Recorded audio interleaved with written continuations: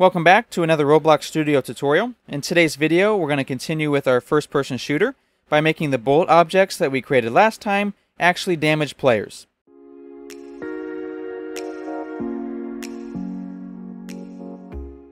Alright, so to make our bullet objects actually damage other players in the game, what we're going to do is write a damage script, and we're going to store that in the server storage, and then whenever we create a bullet object, we're going to attach that script to it.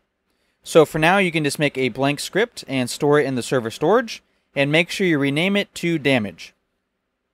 After that, we're going to write a few more lines under our bullet create script, which we started in the server script service. So right in between these two chunks of code, what we're going to do is make a copy of the damage script, and then we're going to parent it to the bullet. So we're going to say local damage script is going to be equal to server storage. And we haven't actually defined what that is yet, so let's go ahead and do that up here. So up here, we'll say local server storage. This is going to be equal to game, get service. Inside the parentheses, we're going to put server storage. So now we can continue down here. So in the server storage, we're going to say find first child. Inside the parentheses, we're going to put the name of the script, which is damage. After that, we're going to say colon and clone. So this will make a copy of that script, and then we need to give it to the bullet by saying damage script dot parent, and then we're going to be attaching this to the bullet. Alright, so let's go ahead and test to make sure this is working. So whenever we create the bullet, we want to see that the script gets attached to it. So once you shoot that bullet, it's going to show up in the workspace, and we can see under that bullet, it has our damage script, so we know that part of it's working.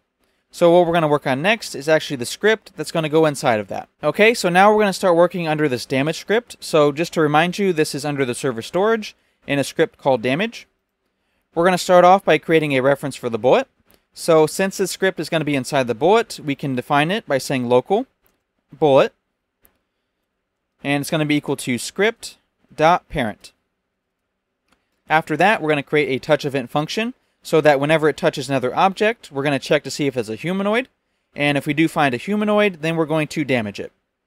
So we'll do that by saying local function. The name of this function can be something like player check.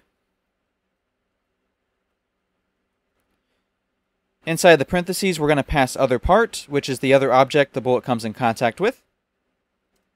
Inside the function, we're going to define a variable called humanoid by saying local humanoid. And this is going to be equal to other part dot parent colon find first child. Inside the parentheses, we're going to put humanoid.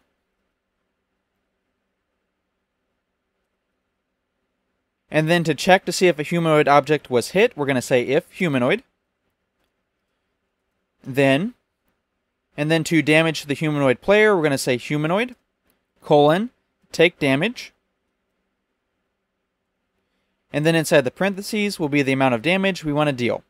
So I'm going to set it at 30 to begin with, and then we can adjust this later on if we need to.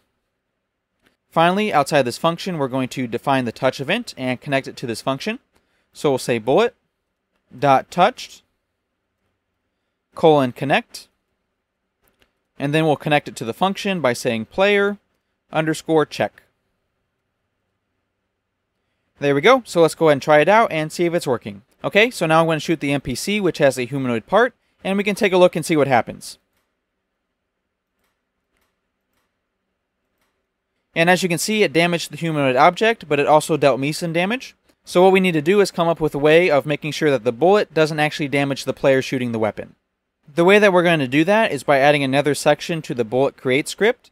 So remember, this is the script that we started in the server script service. And what we're going to be doing is we're going to be attaching a string value to each bullet that has the information of who shot the bullet.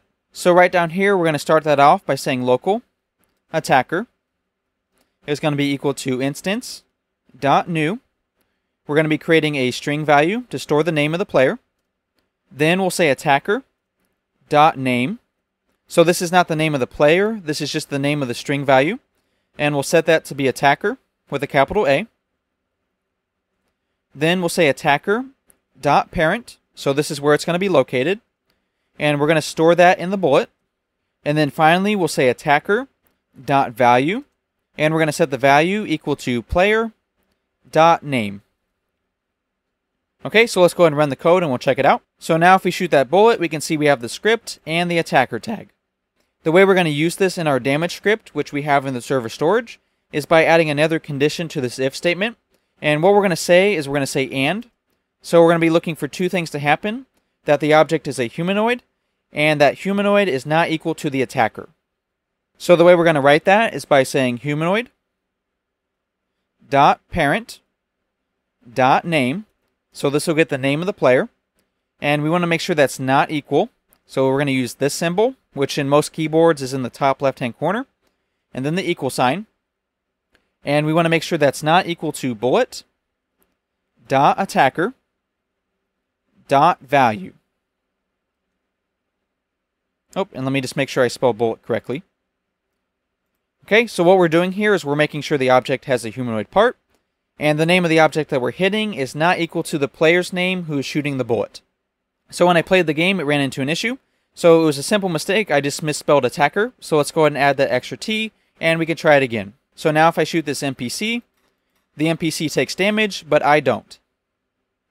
If you want to, you can change the damage value. So if you want it to be one shot, one kill, then you would just change this part to 100. So now if I shoot the NPC, it only takes one shot to kill it.